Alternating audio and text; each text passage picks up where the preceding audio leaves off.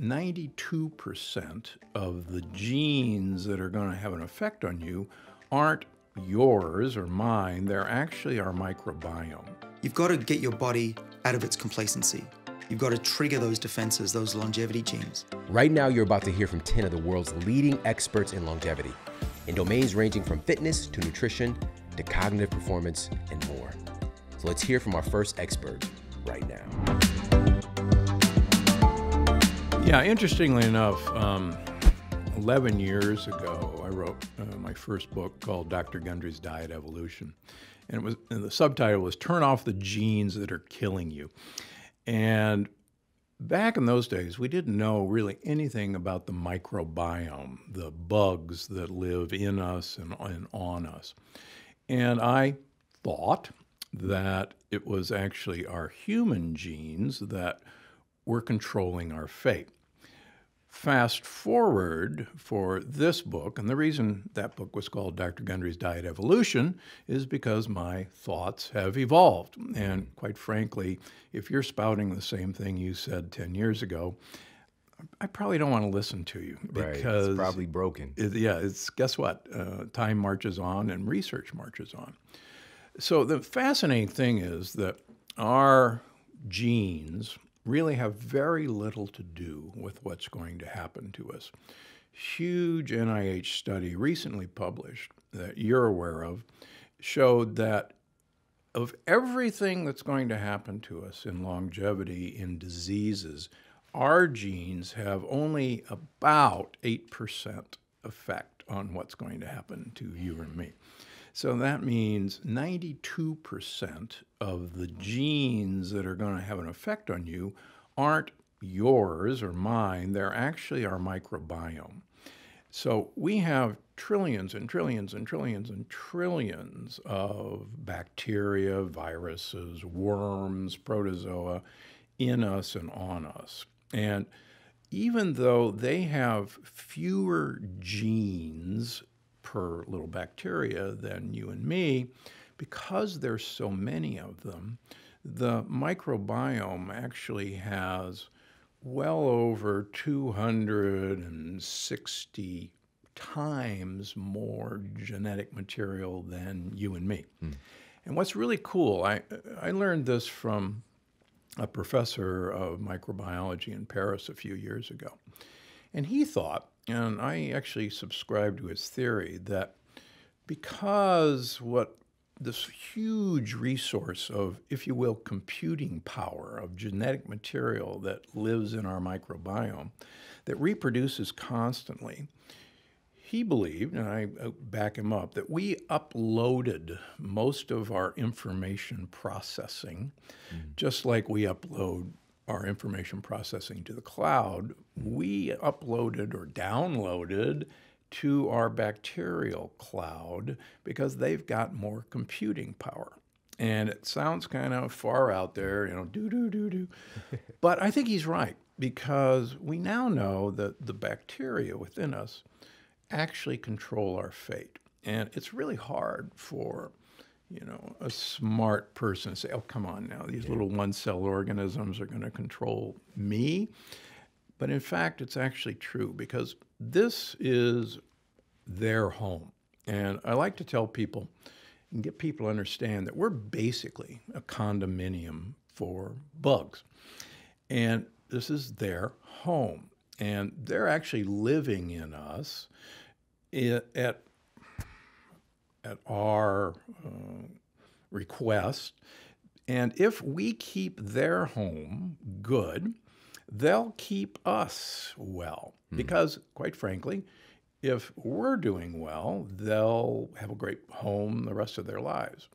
And we'll probably get into this, but the amazing thing is you can take people who are 105 years old, very much like Edith Murray, and who are doing well, and look at their microbiome, which has been done, and compare that to the microbiome of 30-year-olds. And the 30-year-olds who are doing well will have the same microbiome as the 105-year-olds that are doing well. And it turns out most people, if they get to that age, have to have a youthful microbiome, or they're never going to get there. So fascinating.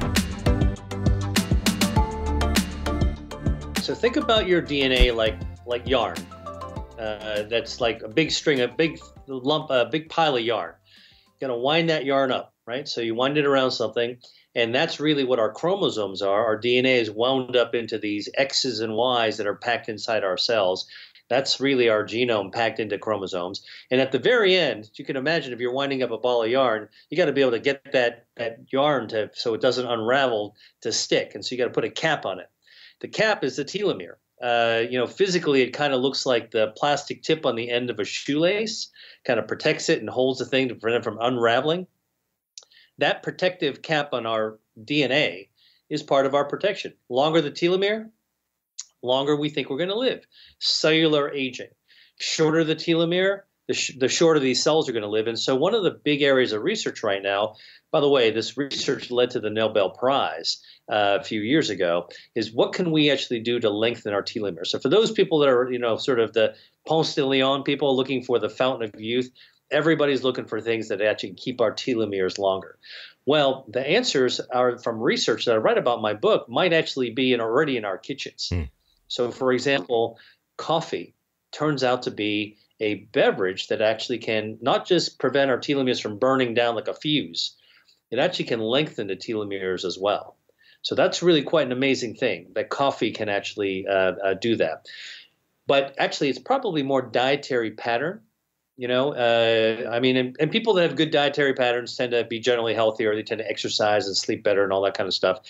But the Mediterranean diet is one of the best examples of a whole food, primarily plant-based diet with healthy oils, seafood, and relatively low red meat and minimal processed foods. That combination tends to lengthen telomeres.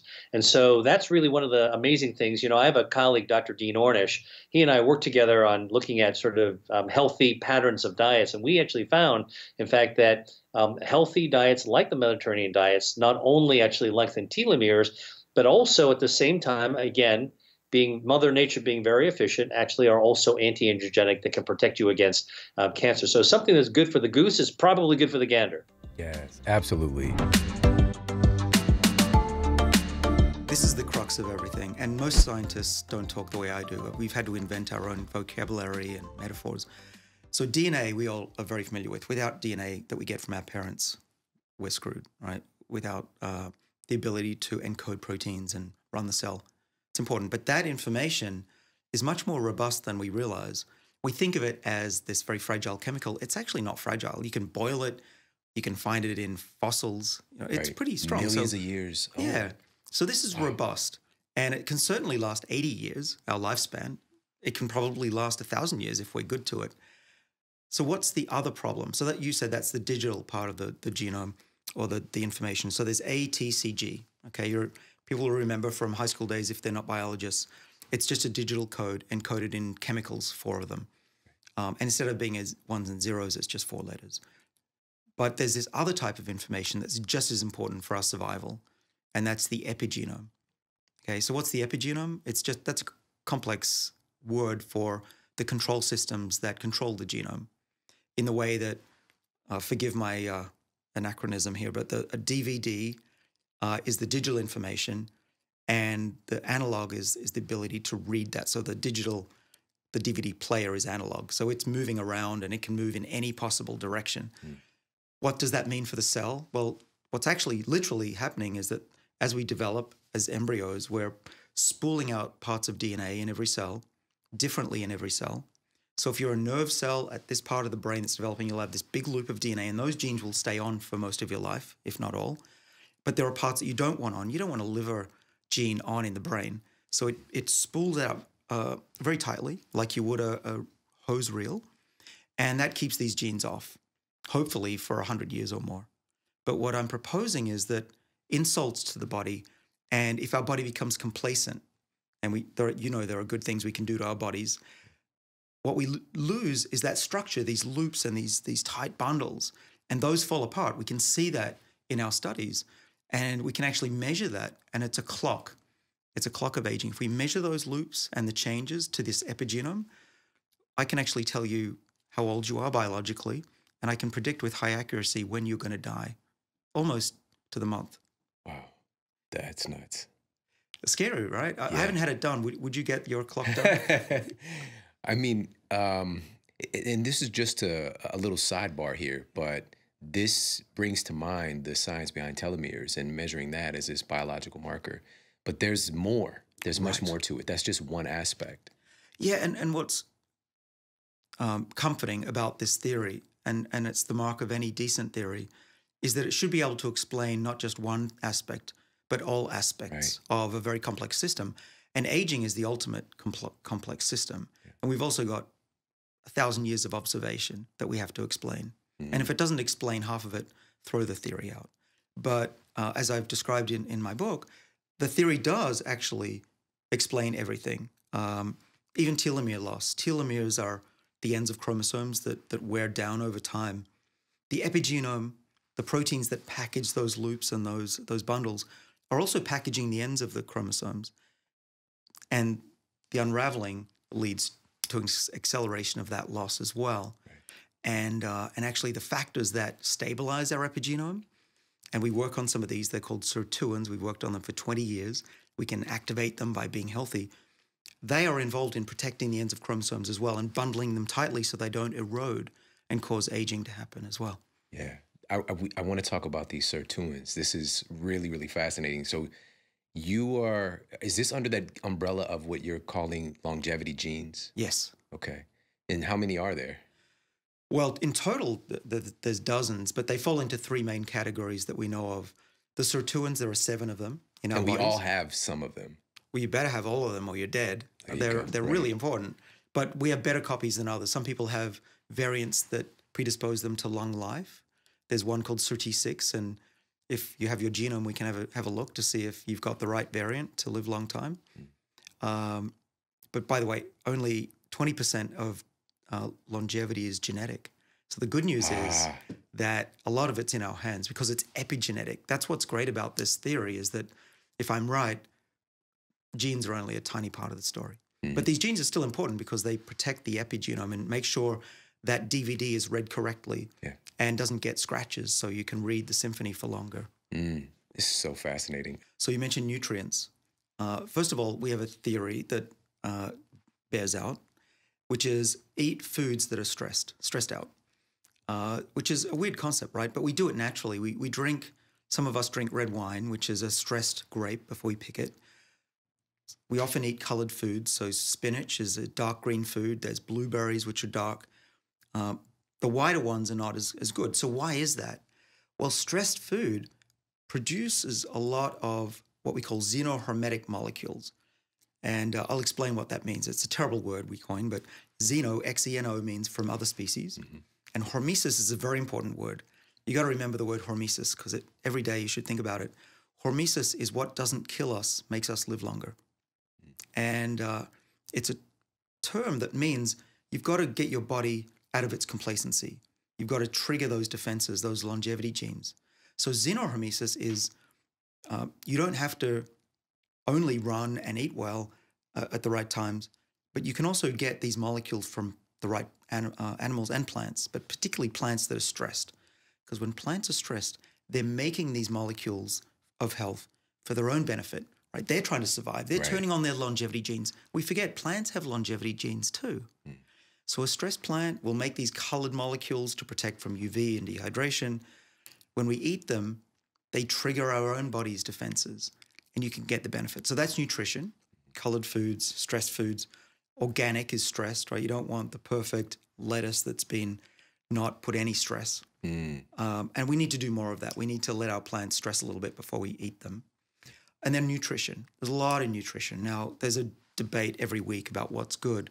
What I do is on the part 3 of the book, I list it out. So I truly believe that we've got to mix it up, right? The secret is not so much what we eat, but when we eat. And also what we eat should have variety. So I don't say only eat meat. I don't say only eat carbohydrate. I eat a little bit of everything. I try to avoid big amounts of meat because there's one of these longevity pathways. Remember I said there are 3 main ones. One of them senses how much meat we eat and amino acids. So you need to give it time to rest and settle down. So that's important. So often I'm not eating a big steak, but I will eat meat if I've worked out because our body needs amino acids. But that's it. Make sure that actually what's more important than what you eat is when you eat. How's that for an interesting thing to say? And what we've discovered with my collaborators, and I need to give a shout out to one of my friends at the NIH, National Institutes of Health, Rafael De Cabo, he studied 10,000 mice. And what he tried to figure out was, is there a diet that makes them live longer?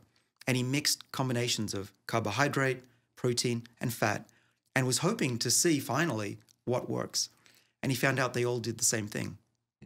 They all had short lifespans. But there was one group where he only gave them the food 2 hours a day instead of all throughout the day. And they lived about 20 to 30% longer. Wow. Yeah. Love it. Wow. So if there's one thing I could say that I've learned after reading 10,000 papers and studying this my whole life, it's eat less often. That's so good. So the reason I call my book Aging in Reverse is imagine if we didn't have all that outside noise around aging. Because when I say aging, especially to women, what comes up for them is they don't want to be that, or they feel dated or has been. So people want to fight. Like I need to look 20 forever. I need to look 30 forever. But that doesn't have to be the way. And I'm not saying go accept and age gracefully either. That's not what I'm saying. But what I'm saying is it doesn't have to look a certain way. Aging can look like whatever you want it to look like. Yeah, absolutely. It could be your powerful years. It could be the years that you get stronger. It could be the years where you learn more, where you become more authentic, where you have more fun. It could be all of those things, but it starts with that shift of like, okay, what am I telling myself about this? What am I deciding? What do I want? And where am I finding evidence to support things? Like if you're finding evidence all day long that, hey, 40s, 50s, 60s is bad, and that's what you keep programming yourself, of course you're going to set yourself up for issues. Absolutely. But when you look for the opposite and you validate that people can be healthy, can be strong, can be vibrant, can do these things, it starts to shift your perspective on that as well. Oh, so good, so powerful, and so real. And this is something I've been thinking a lot about as well recently, is that we are bombarded with messages of aging is, because of all the examples, and also even the way we've grown up and seeing the aging of our parents, our grandparents. And there are folks who, they are needing assistance in their 50s and 60s, and maybe they're, arthritis so bad they're in a wheelchair or a cane. But then there's also these examples of people who are in their 70s and 80s who are running marathons and competing in Spartan races and, living their best life. So what are you going to decide to make your norm? Like that's the thing. Look, I hate statistics. I hate when doctors say, well, statistically you have an X% chance to live, or you have % chance of this happening. Like I hate that, because you could be the 1%, you could be the 2%. Like get rid of that and just go for like, where's the evidence of the one that's overcome this? With my leg, with that happening, my back and my leg, I instantly could have said, oh, I can't work out anymore. I'm not going to, this is just what happens. And you know what? No one would have challenged me. I could have enrolled the whole world on why my leg doesn't work and I can't work out anymore and I can't do this and I'm going to do a whole nother career. That could have easily been done. But that is not fully living and aging in reverse. And I interviewed a woman on my podcast, Janine Shepherd, and her story really stuck with me because she was an Olympic athlete. She was training for the Olympics. She was hit by a truck training for the Olympics. Imagine this. Totally paralyzed, airlifted to a hospital, told she would never walk again by multiple doctors, told this. Every reason to believe that. She refused to listen to it. She found evidence of others that could retrain their brain, and she is a documented walking paraplegic now. A walking paraplegic. Wow. There's been movies about her, all because she decided and refused to let in the noise that wasn't going to happen for her. And when I heard that story, when I interviewed her, when I met her in person, it's like, how can I stay caught up on my leg with that? Like, really, how can I stay caught up on that? Yeah. Oh my gosh. So again, just get this message. We have to tune into different stories, yes, and not get caught up on the societal norms and conditions, because the reality is, for centuries prior to this, there was a whole different experience in aging. And people think like, well, we live a lot longer now. that's taking it, when we're talking about the average, we're taking into consideration, you know, a lot of people dying a lot younger, Totally. you know, due to, you know, not having access to healthcare and, you know, clean processes and this kind of things, infection. But we actually see, if we look at indigenous cultures, folks who are much older, still out kicking it, dancing with the kids, being a contributing part of the society. And today it's just a different story. And let me tell you, that's a perfect example too. If you look at years ago, somebody had to decide it was possible to live longer, right? That had to happen. I have a vision that 100 years from now, 50 and 60 is not going to be old. Like that will still be young. People will still be having kids then, maybe. That'll still be your youth. Because 100 years ago, it was very different, the life expectancy. 150, 200 years ago, totally different story. So you have to have that vision and that willingness to step out of what you've been told or what you've believed and look at there's another possibility. And here's the thing, right or wrong, you might not agree with me, okay? But right or wrong, what does it hurt to believe that? Like seriously, like if you want to give in to excuses and validating and saying it's not possible and argue with me, great. Is that make your life any better? Because we've just taken away any possibility. If I say, you know what, you're right. Your thyroid, you're this, your metabolism, you're right, it sucks. You're right, your hormones are shot. You're right. You're just going to be overweight now. You're right, you're going to be in pain forever. You're right. Like, what does that do for you? What kind of life is that? That's a life without hope. Like, so to me, validating excuses serves no purpose. It literally serves no purpose. It makes you temporarily feel better in a moment. It does not do anything to help you live a bigger life. And for me, I'm taking a stand for people to have a bigger life because validating excuses is doing a disservice to people. Yes. And fitness has been huge for me since I was 12 years old, and growing up watching Hulk Hogan and The Ultimate Warrior and Stallone and Schwarzenegger on the big screen. So I've always been a meathead. And to this day, you look at Arnold, The Rock, they talk about like that's the foundation. Everyone that I know that I look up to that's successful, that's their foundation, that's their anchor. And you can't be your best self if you're not taking care of your body. Like, it's just a fact. You know, people, LL, Dr. Dre, they're all doing it. So you get, and now I think when I was younger, when we were younger, people who at 45 seemed like they were old and retired, and like, you know what I mean? And I think there's still people that believe that, because I get messages sometimes like, oh, I know my best days are behind me. I'm like, what? No, you're just getting started. Like, look at Will Smith, look at LL, like they're 50 plus and they're dominating. So I think there's been a paradigm shift there for sure. And I don't feel old. I feel like I'm just getting started. But fitness is the thing. That's got to be the foundation. And also, you have to be selfish. I think most of the time you should be selfless and focus on other people, but you have to take care of yourself first. So if I don't get my morning routine in, if I don't get my workouts done, then I can't be my best for you, for everybody that I see. Then I'm behind the 8 ball. Then I'm stressed out and I have anxiety. So you got to take care of yourself. It's the best therapy, I think. So it's always got to be the foundation. And I put it like that because people complicate it too much now with Instagram in 2019. It's like, look, 3 to 5 days a week, lift some heavy stuff, do some basic exercises. You don't have to do all the crazy stuff you see on Instagram, like just basic stuff and just get it done. Yeah. But in those basics, and even in this very short sentence, you say something that I don't think we talk enough about. It's not just lift, but you said carry. Why carry? Well, I mean, that's basically the oldest form of strength training, right? It's just picking up heavy stuff and moving it to build shelter. You know, thousands of years ago. So I think there's still value to that, is picking up. I mean, you'll have to do that in real life. Right. Like, you're not going to lay down in real life and press a bar like this, but everybody's always going to pick up suitcases, bags, kids, people, whatever, and carry stuff. So it's like, that's the most functional thing you can do. So farmers walks, Zercher carries, whatever. You should always incorporate that in your weekly program. You know what's crazy, man? Like, it's been probably the last 3 months. And, you know, I told you about my injury. But I've been doing carries. Like, I'll do that to warm up. Like, I'll just get nobody else in the gym is doing this. Like, I'm just walking around with the heavy kettlebell in one hand or in 2 hands and just walking around, walking back. They're just like, is he putting it somewhere? You know what I'm saying? But I'm just replicating something that we would do normally in life that we should be training for. So totally, and it strengthens everything from head to toe. Your ankles get stronger, your knee stability, hip stability, obliques. Low back, obliques. Yeah, actually, that's the single arm one that you're talking about. Your QL muscle, your quadratus lumborum, is one of the muscles that people don't know about that causes a lot of lower back pain. And Dr. Stuart McGill, who's like the leading spine expert on the planet, he says doing those is one of the best things you can do to strengthen that and thus prevent lower back pain. Yes. So grab a heavy dumbbell or a heavy implement, you know, a heavy kettlebell, whatever it is, and carry one. You know, just pick up, 100 yards or whatever it is. Just walk around your gym. Do that and switch hands, walk back. I think it'll be really helpful for everybody. Absolutely. That's great, man. And then also you said drag.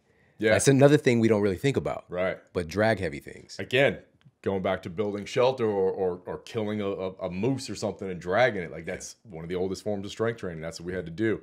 And it just builds strength in a more functional way than just, getting in a machine or just doing like I said, a one-arm row or something like that. Very functional. And great for knee strength too and preventing or rehabbing knee injuries. Yeah. Man, so good. Another one of these 45 lessons from 45 years is less is more. Less is more. Why'd you put that on there? I've always been attracted to that. And I think most people, even if they don't think about it, when somebody comes in and simplifies something for you, like if you're like, oh, should I do this, and you have a million options, and somebody's like, dude, those are crazy. Just do this one. You're like, you feel such a sigh of relief. So and some of my favorite books are The One Thing and the 80-20 principle and essentialism. I think less is always more. The more you can reduce, that's why Steve Jobs and Mark Zuckerberg and people have a wardrobe that they wear all the time. The more you can reduce options, the more your anxiety and stress goes down. The more you simplify things, the better it's going to be, no matter what it is. That's why I said, like with fitness, everybody goes on Instagram and like, oh, should I do this? It's like, just simplify it. Just do a push, pull, a squat, a hinge. It's pretty simple stuff, So I'm always looking for ways that I could simplify things. Yeah. One of the things I talked about with Steve Weatherford was he's really been, I think in the last couple of years, shifting more towards eccentric training, like just slowing things down. And he feels like he feels that pump in the changes with his muscle and the soreness, but his joints don't hurt. Like he's not just like hammered like he used to be, but he's still incredibly fit. Right. So it's just like, but he's doing less exercises, which it's very counterintuitive because we think we should do more. Like we've only worked out for 30 minutes. Like we got to do 90 minutes. Right. But the opposite is often true. Dude, I think it's always true, honestly. I think most people do way too much. If we're talking less is more specific to weight training and strength training, that's how I went from 147 pounds to over 220. That's how I got a lot of similar results with hundreds of people in my gym and online, is I really like working up to 1 to 2 top-end sets on stuff. So like if you're doing a leg day, maybe you work up to 1 heavy set of leg curls and do 1 heavy set of split squats, 1 set of squats, 1 set of RDLs. And where most people are doing, especially these days, they're doing rounds and they're doing 4 or 5 sets. It's like, that's a lot of junk volume. I think the main thing that really makes a difference is setting PRs. So if you can do split squats with 35s today for 10, you should be doing 11 next week. And then you should move on to 40s. Over time, if you just get stronger, and an easy way to get stronger is to do less, because that way your body's not so beat up, you're going to transform, you're going to feel better, your joints are going to be better. Yeah. Love that, man. So good, so good.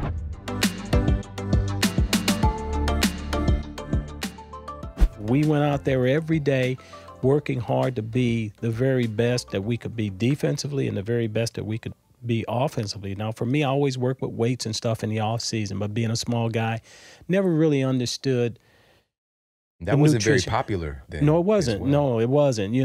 Because as a shortstop, you wanted to be flexible. You didn't want to be too tight. But I wanted to be stronger. And so in 1985, and I think this is where we were going. In 1985, I had a chance to meet a guy by the name of Mackie Shilstone, who took Michael Spinks from a light heavy to a heavyweight. And it was at that point that things kind of changed for me. 1985, my greatest accomplishment in the game today has been playing with a rotator cuff, a torn rotator cuff from 1985 to 1996. And I didn't get the rotator cuff worked on until after I retired, because it was starting to affect my golf game. Talk about priorities. But Mackie, when I met Mackie, I told Mackie that what I wanted to prolong my career. I wanted to be able to play beyond 40. because 40 was the number. You can't play beyond 40. Saying, well, that ain't what I've been taught. You can play as long as you want to play, as long as you keep yourself in good shape and stuff. I said 40, that's nothing. So we started working on protecting the area around the rotator cuff, doing all of the armband exercises, the internal, external, the sword in, sword out. I know all of these exercises now because it's those little muscles around the area. And I don't know if you've ever had a rotator cuff tear or strain or whatever. That little muscle does so much for everything that you do in your life. Opening the car door, turning the radio dial, you name it. And so what I had to do is I had to work from below the shoulder. But what happens when you lose one instinct, another one takes over. So I was already pretty quick and accurate, and it just enhanced that even more. But from 85 to 96, I was still able to win Gold Gloves, not being able to get up on top. So I say to guys, it's easy to play when you're healthy. It's easy to play when you're healthy. It's show me that guy who can go out there and still get it done when he's ailing every day. If you show me a player that goes to a coach and said, Coach, I'm 100%. I'm going to show you somebody who's not giving 100. Because if you're giving 100 every day, there's no way that you go out there and you don't have some type of ache of pain. Be it your knee, your foot, something has to be aching you. So the guys that excel at it and become greats or that are out there every day, and I know that winning is much more than getting a big hit or making a great play. Winning is being able to help my team psychologically. My being there at 80%, sometimes for a team is going to be better than somebody else at 100, psychologically. And so I tell young people all the time that, when you're one of the people that the team depends on, you got to show up, man. You got to figure out a way to get it done. And just the intimidating factor sometimes when you can intimidate a team by saying that, well, I'm not going to hit it to you. When a guy would say to me, well, I ain't going to hit it to you today, I got him. I got him. Before it even starts. Before it starts. And that's the type of edge that you're looking for. If you think you're just human, then life is not so much fun. But when you know there's this eternal part of us, then life becomes a very different thing. So you stop being influenced by so-called cultural portals. So here's a cultural portal. I'm in having my hair done, and my hairdresser was 29, and her friends all say to her, what are you going to do next year? Like, whoa, the big 3-0 is like that means anything. Or, the retirement age of 65.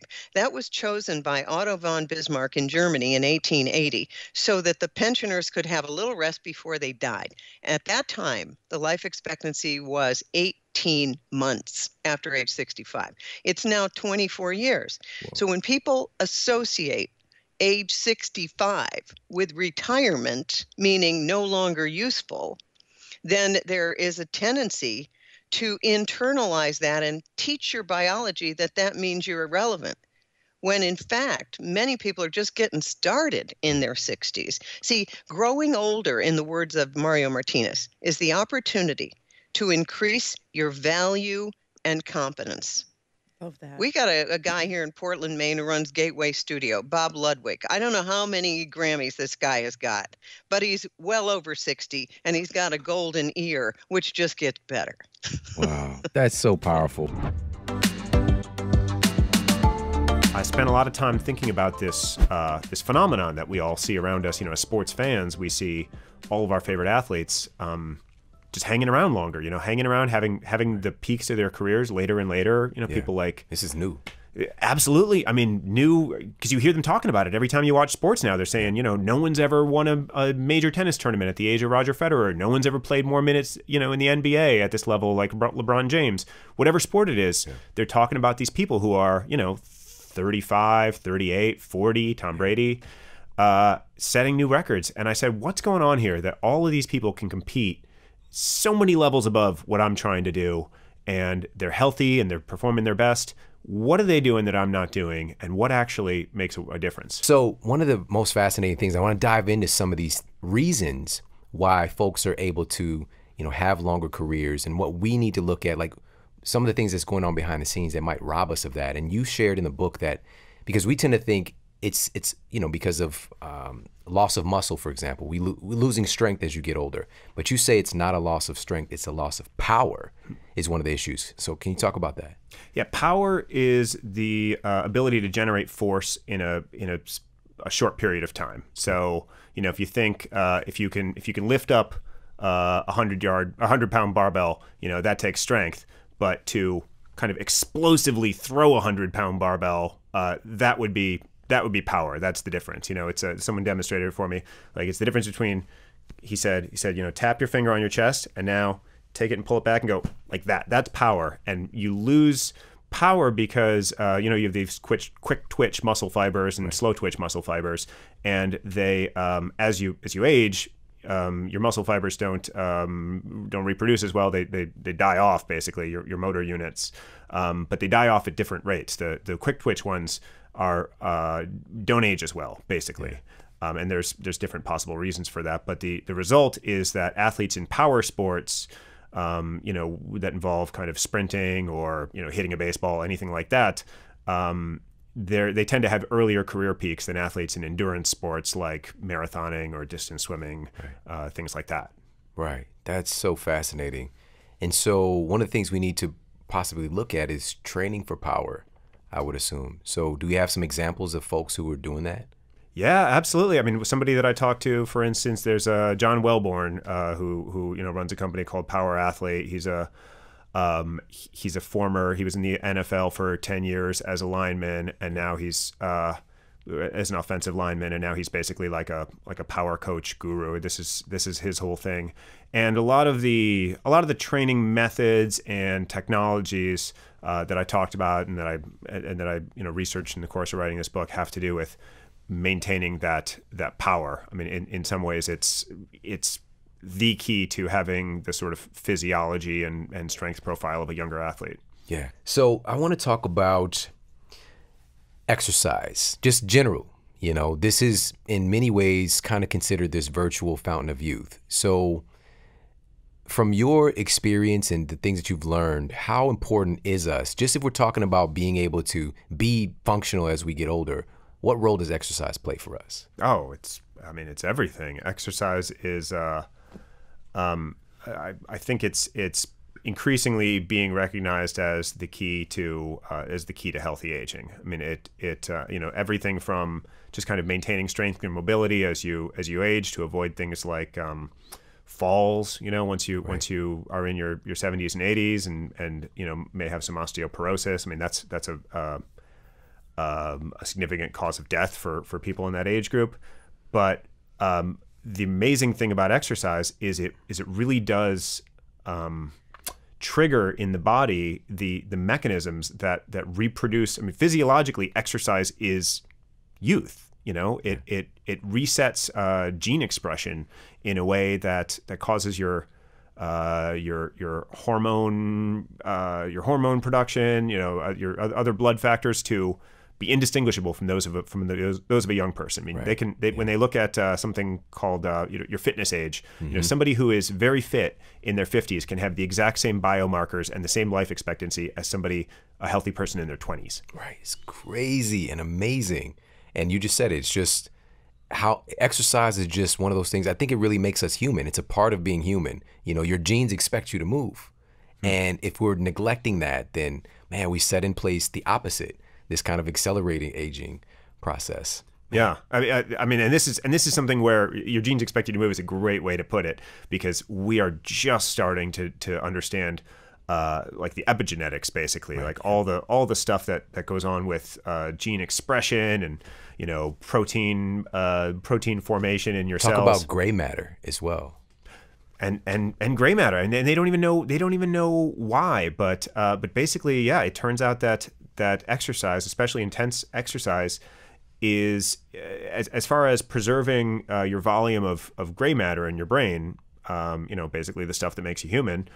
Exercise is just as effective as things like doing, playing chess or playing bridge or doing crossword puzzles. We understand, it makes intuitive sense why using your brain for advanced cognition, use it or lose it, why it helps you preserve that matter. But we don't totally understand why exercise has the same effect, but it does. Yeah, man. And by the way, so the gray matter, this is part of the central nervous system, glial cells, neuronal cell bodies, synapses, the synaptic clefts, all this connection. There's so much going on with gray matter, and you develop more support your gray matter and not losing it by exercising. So please, please make this a call to action that no matter what, we're getting some movement in, not just for the physical benefits, because a lot of times we exercise because we're trying to get sexy, but that's kind of a side effect. It's not the main objective.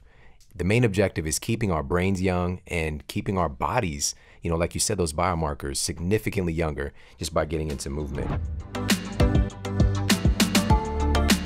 Stress is, devastating throughout the body for a lot of reasons. And it's almost, if you looked at lifestyle factors and reasons that people get sick, bad diet is right here. Stress is like right below that. And the inability to manage stress is a huge component of it's what we call the etiology of disease. Mm-hmm. So you can talk about the stress component of some autoimmune diseases. You can talk about the stress component of type 2 diabetes. You can talk about the stress component of obesity in general and metabolic syndrome. What happens under most conditions of stress, and by the way, stress is not generally a bad thing. I mean, you build muscle as a result of stress that you incur in the gym. But these are hormetic stressors. These are acute stressors that, when controlled, actually cause the body to respond positively. But, and the best example I'll give you is that when I was a runner, the occasional hormetic stress was going to be contemplated to make me better at what I was doing, but doing it the same thing day in and day out, 15, 20 miles a day every day, ultimately destroyed me, because all it did was accumulate damage. It was an accumulation of stress. So when we talk about what happens to the body under stress, the biochemistry of it is that there is a signal sent from the brain to the adrenal glands to secrete hormones. Adrenaline, norepinephrine, epinephrine are the common ones that we think about. But cortisol is this sort of long-term stress response that has interesting consequences. So when you're under stress, the body secretes cortisol. Cortisol tears down muscle tissue, first of all, so that the amino acids in the muscle can be sent to the liver to be made into glucose. So the brain can have more glucose and the muscles can have more glucose to run fast. It basically shuts down a lot of bodily functions. So cortisol suppresses the immune system. Cortisol, from the perspective of evolution, would be like, okay, why would I invest in resources that might save me in a year or two with an immune system when I might not live the next hour or two? Cortisol basically shuts down a lot of reproductive processes. Again, the body goes, well, why would I invest in reproduction when I might not even live the next couple of hours? So cortisol decreases the uptake of calcium by bones. Again, you want to divert the calcium to the electrical channels that are causing nerves to fire and hearts to beat, rather than building a structure that, again, will have no use if I don't survive the next couple of hours. So cortisol has all of these sort of consequences that make sense in terms of a short-term event, like I'm being chased down the plains of Africa by a saber-toothed tiger. I got to survive the next 2 hours, and if it takes me a couple of days or weeks to repair the short-term damage, to improve the uptake of calcium by bones, to reset my immune system back to where it should be, then so be it. I just need to survive the short term. So that makes sense in the context of like these occasional traumatic stressors. Now, fast forward to modern times. Oh my God, the bills due, the mortgage payments due, the noisy neighbors next door, the traffic on the way to work. Oh boy, all of these things that we take on as stress. My relationship isn't where it needs to be. I'm worried about the kids. Are they gonna? We all find ways in which to generate this same signal in our brain that causes the same secretion of chemicals that has the same devastating effect, except now it's not just once in a while. It's chronic. It's chronic. It's all the time. So one of the effects of cortisol is that it encourages the deposition of fat. And it also encourages what we call gluconeogenesis, the manufacturing of glucose by the liver. So if you're trying to burn off fat, and yet you've got these stress hormones that are causing you to make more sugar in your liver, and also causing you to want to retain the body fat that you already have and not take it out of storage and burn it, those two things don't jibe. Yeah. They don't go together. So we need to figure out ways to reduce stress. Not having a sense of purpose in your life is associated with much poorer health outcomes across multiple conditions. It's associated with much less happiness, lower income levels. So many things are associated with not having a sense of purpose in our lives.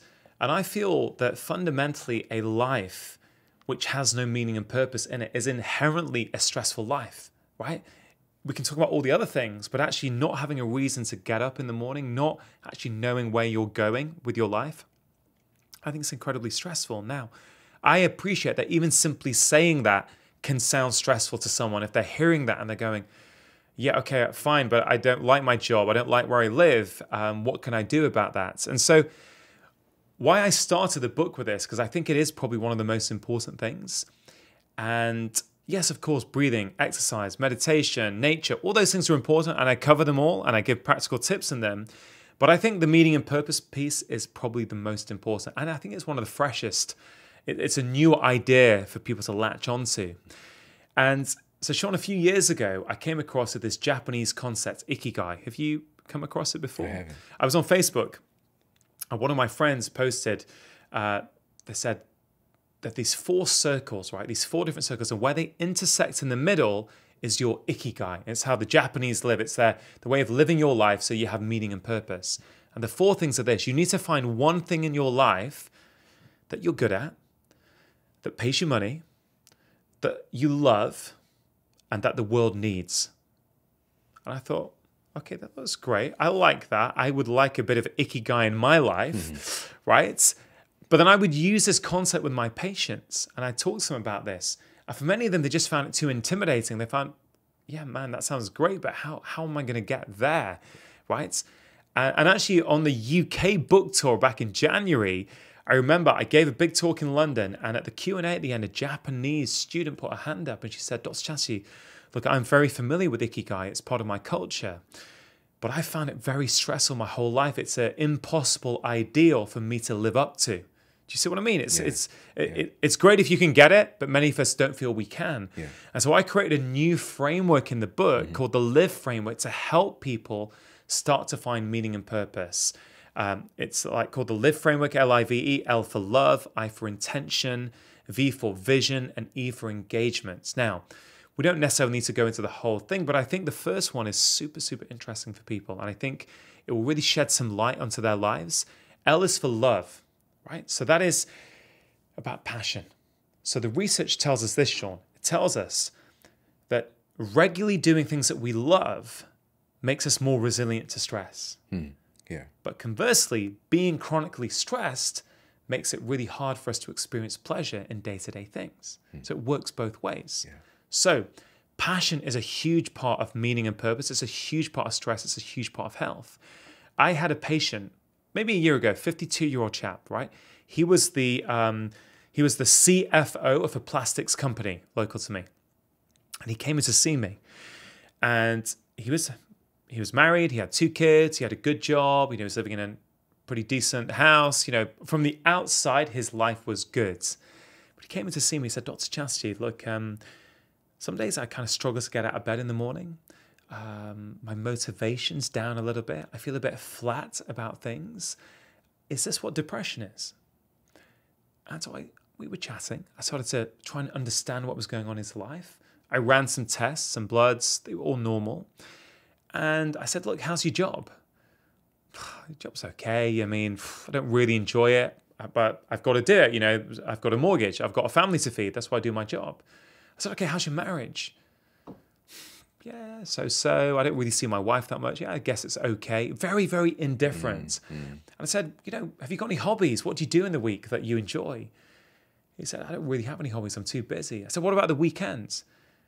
Weekends, I've got to do all the household chores. I've got to take the kids to their sports classes. I don't have time, Doc, for hobbies.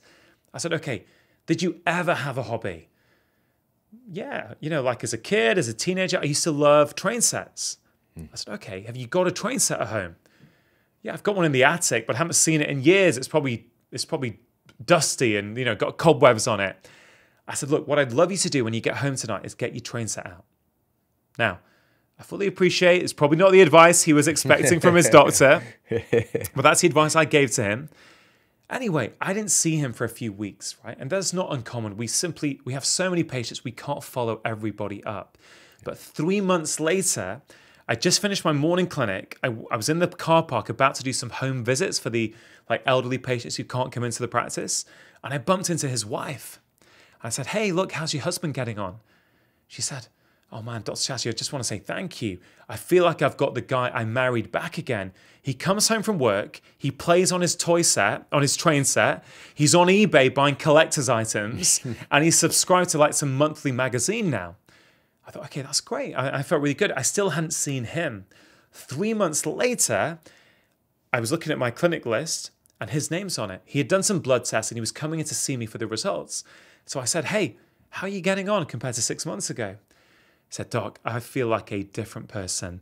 Life is good. I've got energy. I feel motivated and I'm concentrating much better. I said, okay, great.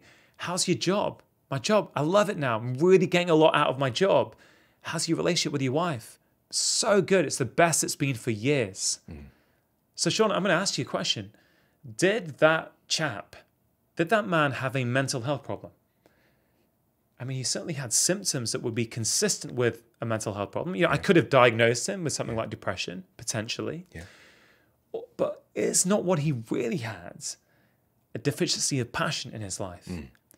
And when we corrected his passion deficiency, when he corrected his passion deficiency, not only does he feel better in himself, now that the job that he didn't like so much, he's enjoying and getting more out of, now his relationship's starting to improve. And this is why I'm so passionate about passion, right?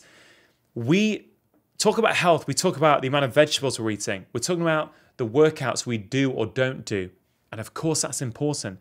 But I want people to give passion the same priority as they will give to the number of vegetables they have on their plate, right? It is so important. So the prescription I give to people is, can you give yourself a dose of pleasure every day? Even if it's just for 5 minutes. It could be reading a book, going for a walk, listening to a podcast, right? It could be, it could be coming home from work, putting on your computer, going on YouTube, finding your favorite comedian and laughing for 5 minutes. I don't care what it is, but that's my challenge to everybody listening to this podcast. Can you give yourself 5 minutes of pleasure and passion every day? And the second request I'd make of the audience, I know it's your audience, but if you don't mind, my request I'd make of them is, have a think. When was the last time you did something in your life that you really, really love? Something you did not just to post on social media, but something you did because it makes you feel good. If it's not been for a while, that's okay. But I would suggest today at some point, you look at your calendar, you make some calls, and you schedule it into your diary. Passion is important for your health. It's as important, I would argue, as any other component of your health. Absolutely. Hey, if you like this video, make sure to check out this video right here to up-level your health today. I just do detective work and say, okay, what are these external forces, many of which are food, and many of which are the products we've made